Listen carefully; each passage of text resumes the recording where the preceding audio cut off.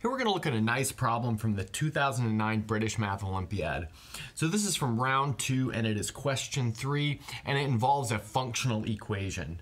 So our goal is to find all functions f from r to r such that for all x and y in r, the real numbers, we have f of x cubed plus f of y cubed equals x plus y times the quantity f of x squared plus f of y squared minus f of xy. So before we look at a solution, I've got a couple of hints built for you guys to try. So the first one is to plug in special values for x and y. And this is a typical hint for any of these functional equation type problems. So we want to try like x equals y equals 0, maybe x equals y equals 1, things like that. And then you could try like x equals x and y equals 0. So what I mean by x equals x is like x is free to be anything we want. Or x equals x, y equals plus minus 1. Or x equals x, y equals negative x. You know, stuff like that. Then furthermore, since we know that we're dealing with a function of real numbers, think about how you can use that to maybe simplify this a little bit. You know, something is true about the real numbers that would not be true about the rational numbers or the integers or something. Now next is the solution is probably very simple, and this is true for most functional equation type problems. Usually the solution is like a linear function or a constant function or maybe even the zero function, and that'll be the case here. It'll be a pretty simple function. Okay, so now maybe give this problem a go with these hints and we'll come back with the solution. Hopefully those hints were helpful. Now we're ready to look at a solution, starting with that first hint where I said to set x and y equal to some nice values in order to turn this equation into something that's a little bit more useful. So the first thing that we'll do is set x equal to 0 equal to y. So in other words, x and y are both equal to 0. So notice that makes the left-hand side of this equal to 2f of 0. So that's pretty clear because 0 cubed is equal to 0. But then it sets the right-hand side of this equal to 0 plus 0 times a bunch of stuff. Doesn't matter what this stuff is because 0 plus 0 is 0. So in other words, we have 2f of 0 equals 0. And that brings us to our first useful fact, and that is that f of 0 is equal to 0. So in other words, we know that this function has the origin on it. Okay, so the next thing that we want to do is leave x as something that is free and set y equal to 0. So let's go ahead and do that. So we'll set x equal to x, so that's how I'll denote that. And then I'll set y equal to 0. So let's see what we get in that case. So here we're going to have f of x cubed plus f of 0 equals x times f of x squared plus f of 0 minus f of 0. Now this may not be super useful, except we have this green fact up here that f of 0 equals 0, which means we can cancel this out. This is 0, and then both of these are 0, even though they're like subtracting each other anyway. And that gives us like our second useful equation here, which is f of x cubed equals x times f of x squared. And notice that this is true for all x which are real numbers. Great. But now we can go back to our original equation and rewrite the x cubed and the y cubed using this in terms of x squared and the function. So let's go ahead and do that. So maybe original functional equation now looks like this. So we have x times f of x squared plus y times f of y squared equals x plus y times the quantity f of x squared plus f of y squared minus f of xy. Good. But actually that's going to be pretty helpful because notice if we were to distribute this x plus y onto this trinomial, or I should say three-termed object, we'll get an x times an f of x squared and a y times an f of y squared, which will cancel out what's happening on this left-hand side. So let's go ahead and take this. We'll distribute it to all of these terms. We'll take this y, also distribute it to all of these terms. and that's going to give us something on the right-hand side that looks like this. So I'll go ahead and copy the left-hand side down. So we've got x f of x squared plus y f of y squared, and now our right-hand side looks like x f of x squared plus x f of y squared minus x f of xy.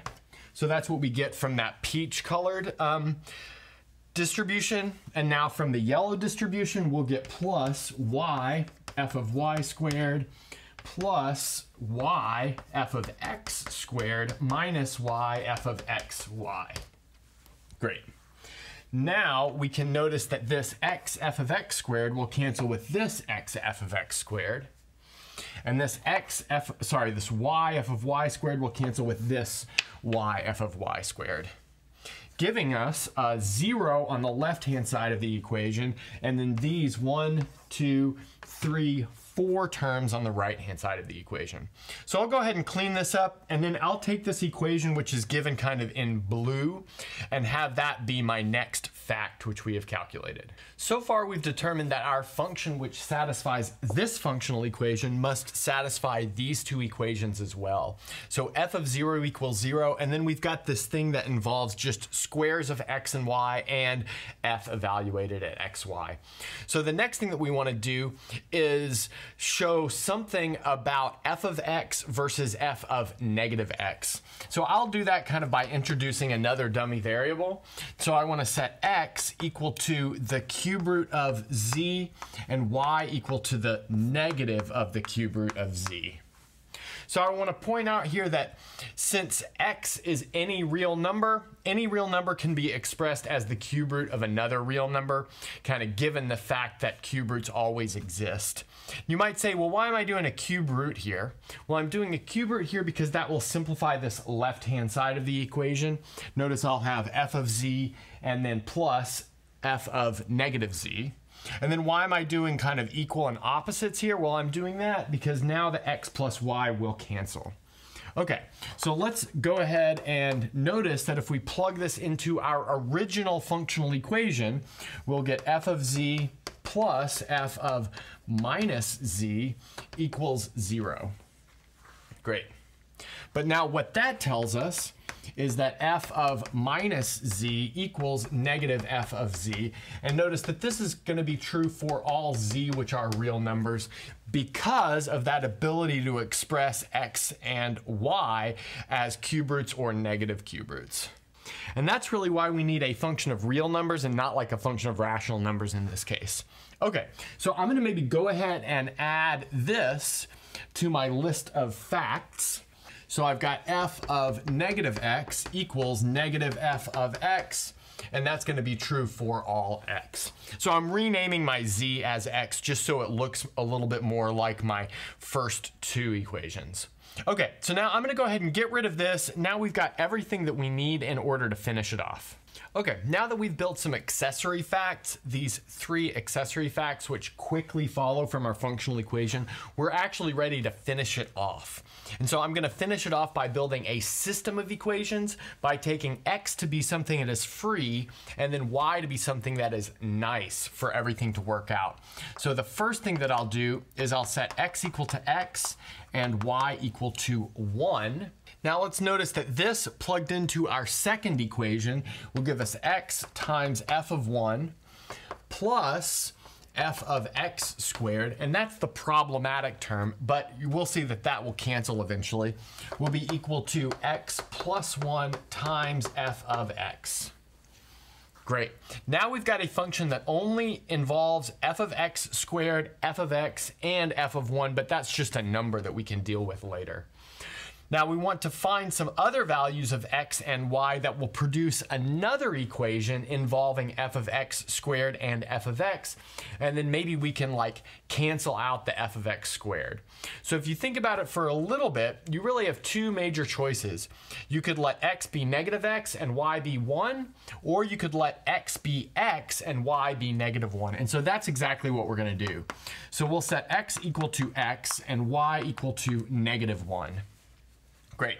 And so let's see what that gives us plugged into the second equation. So here we will have x times f of 1.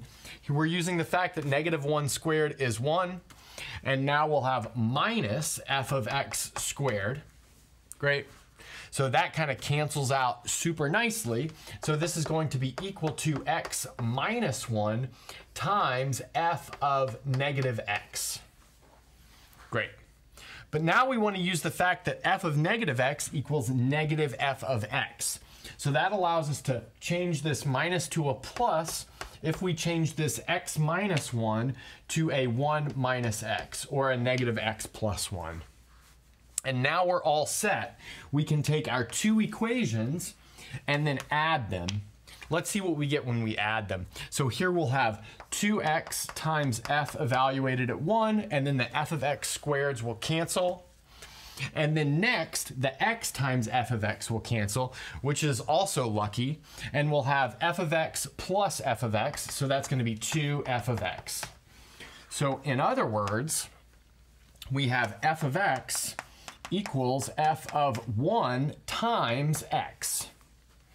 And now if we set f of 1 equal to maybe a, we can see that that means that f of x must be a linear function, so it is a times x. Now we just have to determine what that a is.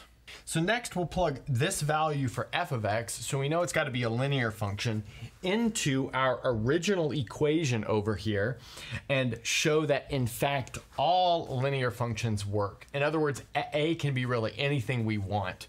So let's go ahead and plug that into the left-hand side over here. So we have f of x cubed plus f of y cubed. So that's going to be equal to a x cubed plus a y cubed, but notice that's equal to a times the quantity x cubed plus y cubed. But now x cubed plus y cubed has a nice factorization, and that factorization goes like this. We have x plus y times x squared minus xy plus y squared. Great. But now notice that this x plus y is built into the right-hand side of this functional equation. So let's notice we can take this x plus y, and then we'll take this a and distribute it onto the other part and reorder as we go. So this is ax squared plus ay squared minus axy. Good. But now what I want to notice is that this equals the right-hand side of this functional equation. So in other words, for any real number a, the function f of x equals ax satisfies the defining functional equation. So that means that f of x can be any linear function, and that's a good place to stop.